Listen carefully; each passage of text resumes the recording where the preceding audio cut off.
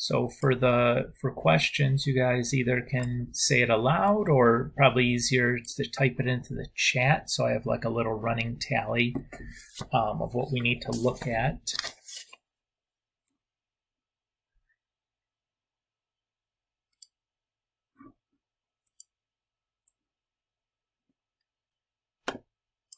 Okay, a couple on number 11.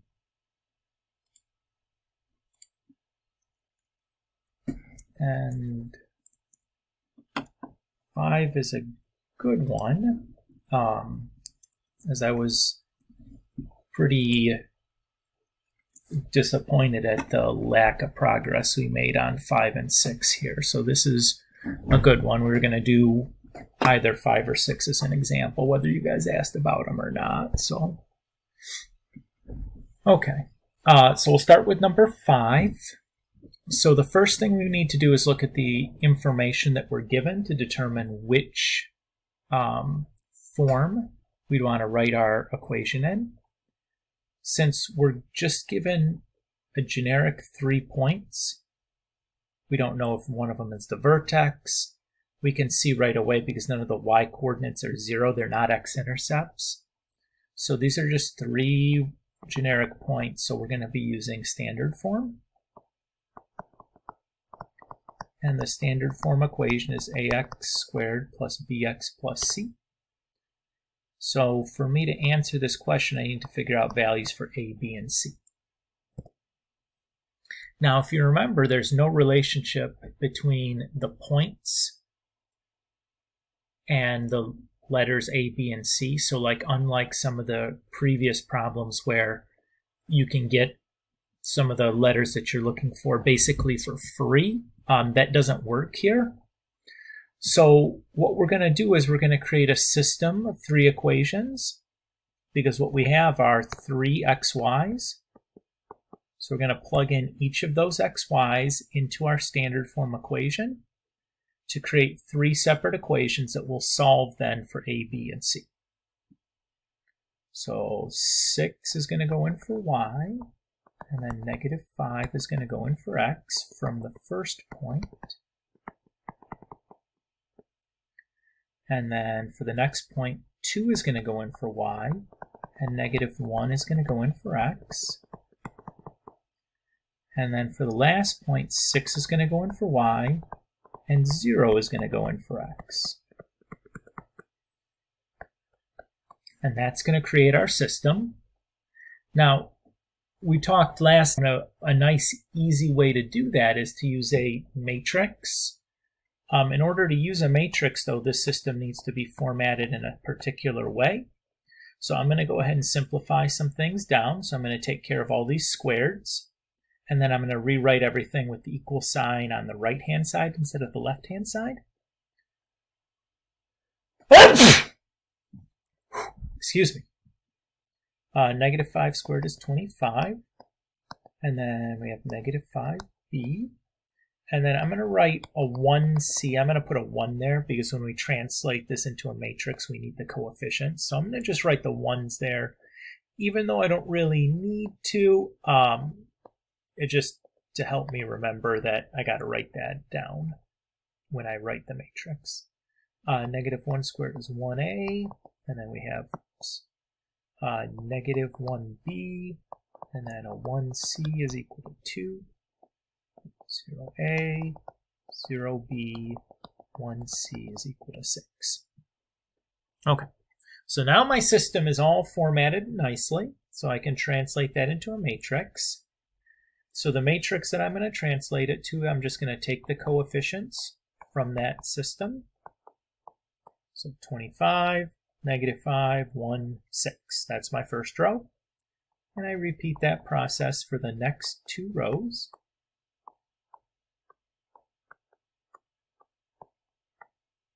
And then what I'm going to do is I'm going to use the command rref on that matrix. So now it's calculator time. So fire up my calculator and turn it on. And I want to start by entering this matrix into my calculator. So to do that, I have to open up the matrix menu. So I'm going to press second, and then the x to the negative 1 button. And then to type the matrix into my calculator, I'm going to move over to the Edit tab. So I'm going to use the arrow buttons to move over to the Edit tab. And I'm going to select any of these matrices. Mine are all have stuff in them already, so it doesn't matter. I'm just going to type over it. If yours are blank here, it doesn't really matter what it says here. We're going to change it in a minute anyways. So I'm going to just use matrix A. Press enter. So the first thing I need to do is set the shape of my matrix.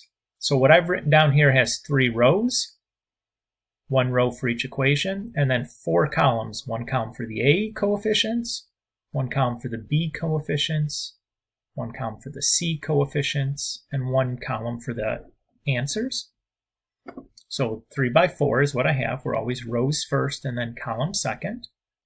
So I'll type 3, enter, and 4, enter, but since I'm already there, I don't really have to do anything. And then I'm going to just type in the entries of my matrix exactly as they look.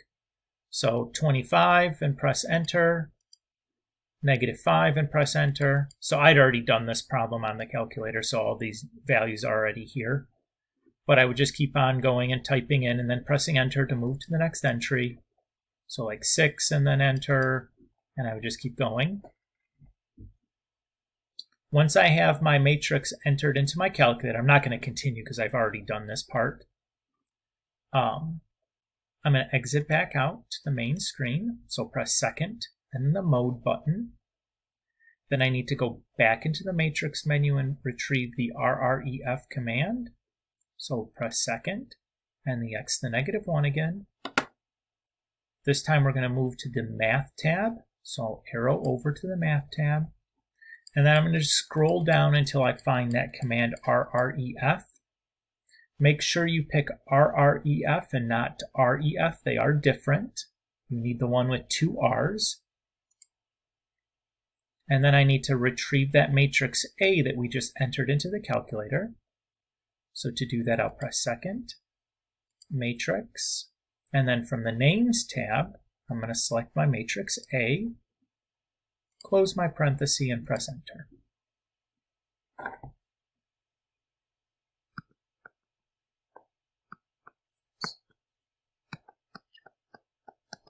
So the output from the matrix gave us this, and the part that we care about is really just this column here at the end, because these just tell us the values for our A, B, and C. So now that we have that, we can write our standard form equation. So y equals 1x squared plus 5x plus 6. And that's our final answer. Hallie, are we okay with what we did there?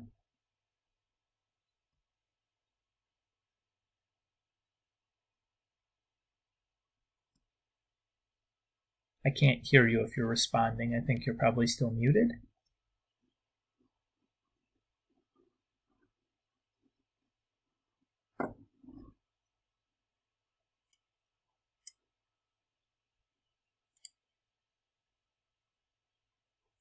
Or maybe we just like fell asleep or something. Anyways, does anybody else have a question about this particular problem before we move on to the next one?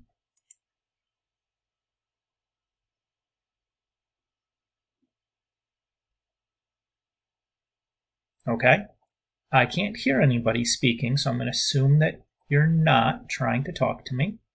If you are, and I'm having trouble hearing you, use the chat, because I think that's probably still working fine. Until I hear otherwise, I'm going to go ahead and move on to Andrew's question here, which was number 4 from the same assignment.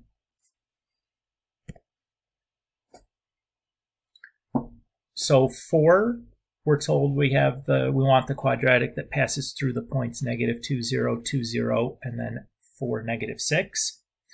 This, however, is not necessarily the same situation as the previous one. This one can be much simpler. Now, you could do it the same way because you still have 3 points. But what's key here is that these 2 points are x-intercepts. And I know they're x-intercepts because their y-coordinate is 0. So since I have two x-intercepts, I can use intercept form.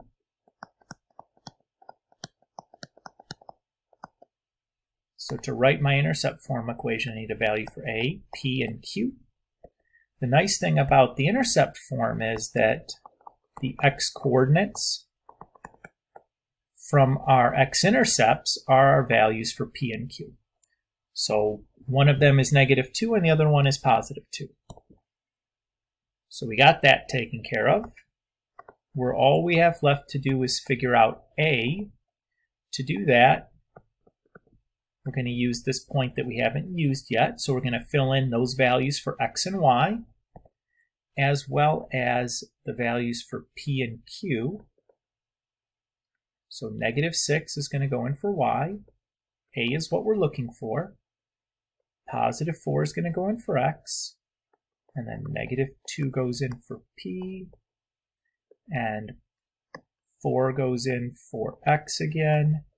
And then +2 goes in for q. 4 minus 2 is 2. 4 minus a -2 is 6. 6 times 2 is 12.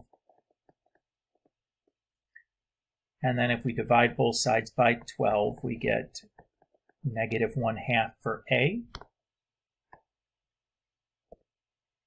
And that's all we need. So we can say y equals -1/2. X, well, minus a negative would be +2. And then -2. Andrew, are you happy with what we did there? Yeah, thank you, Mr. Cluck. Of course. And Ava, you want to see number 6? Okay. So number 6 is the same situation as the previous one. Number 5, so still we're looking for something standard form. So I'm going to go straight to just kind of writing down this. I'm going to skip writing this step, Ava, if that's okay with you, just in the interest of kind of saving some time. Is that okay? Yeah, that's fine. Okay. I didn't want to throw you or whatever. So we have 1a minus 1b plus 1c is equal to -12. That's putting the first point in. We have 1a plus 1b plus 1c is equal to -4. That's putting the second point in. 4a plus 2b plus 1c equals -9. That's putting the third point in. So the system then that will, or the matrix that we'll type into our calculator, we're just going to take those coefficients and do that RREF to it. So getting out our calculator, we'll go second and the x to the -1 to open up the matrix menu. We're going to go over here to the Edit tab, and let's select matrix B to do this one, since I did matrix A for the previous one. Doesn't really matter though. Again, the shape here, we have 3 rows because we had 3 equations, and we have 4 columns because we have the A, B, C, and then answers, so there's 4 columns.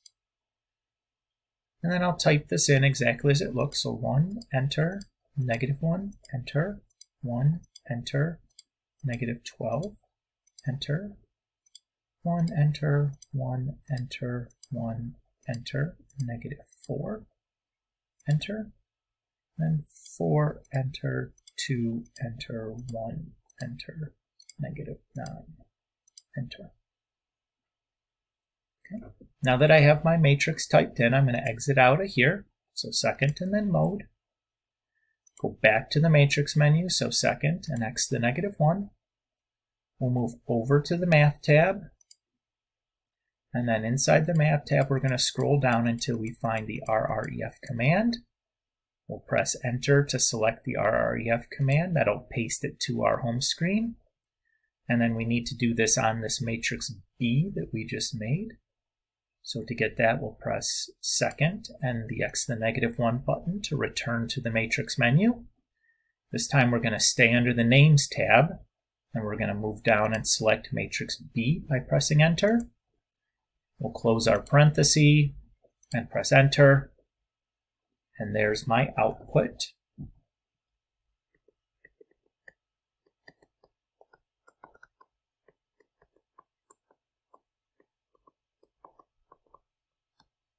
And the part that we care about is just these last, or this last column, because it's giving us our values for A, B, and C. So we have y equals -3 for A, x squared, +4 for B, and then my x, and then that was a -5. I just forgot to copy the negative sign for C. And that's it. Does that feel better, Ava?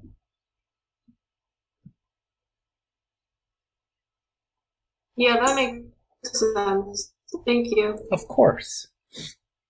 So again, if you had trouble with these two problems on this homework assignment, particularly doing the matrix stuff on your calculator, now that you've seen it again, after a couple of days have passed, try to go back and do these and see if you can get the same thing to work out with when you do it with your calculator. If you get lost in the calculator parts, you can always go back and watch the video for today's lesson to see me kind of walking through the steps on the calculator again. It'll be nice because you can pause and follow along if you need to. Okay. Any final questions on the previous homeworks?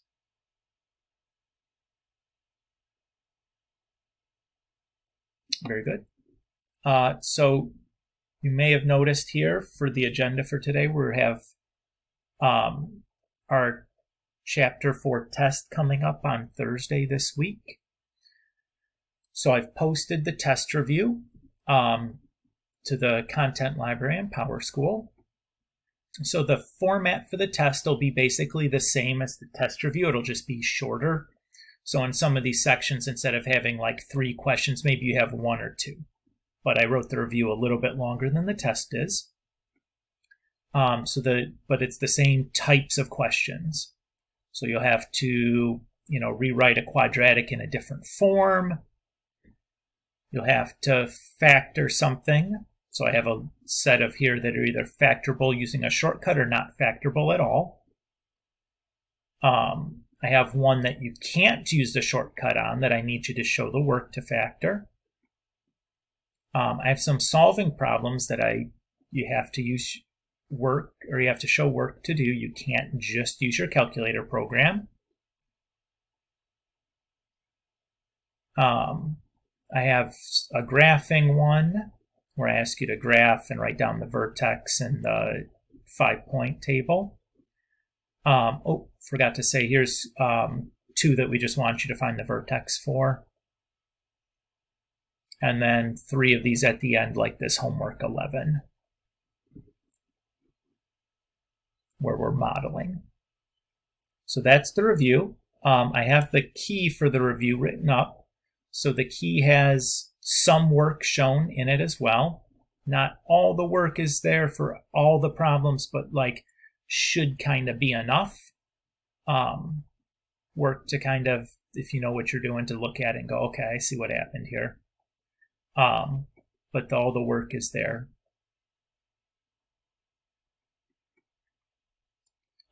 Any questions about the review or the test format or any of that? So we'll take the test just kind of the same way that we've done the homework quizzes in the past. So you'll get the file for the test actually emailed to you on Thursday. You still need to come to class on Thursday. We're still going to be on the Zoom call on Thursday until you finish. Just in case that something comes up and I need to answer a question or make some correction to the test or something, it'll be good for everybody to kind of be there. But you'll do the test either in OneNote or on a separate sheet of paper, and then you'll make a PDF and submit it via PowerSchool Dropbox. And that'll all happen on Thursday during our class period. Okay. Any final questions about any of that?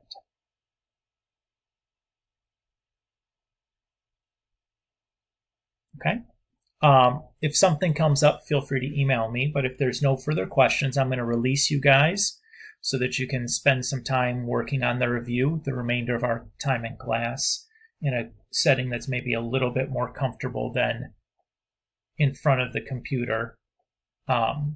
So before you log off the Zoom call, remember for attendance purposes to just type bye into the chat, and then you can go and start working on your review, and we'll see you guys on Thursday. Thank you. You're welcome.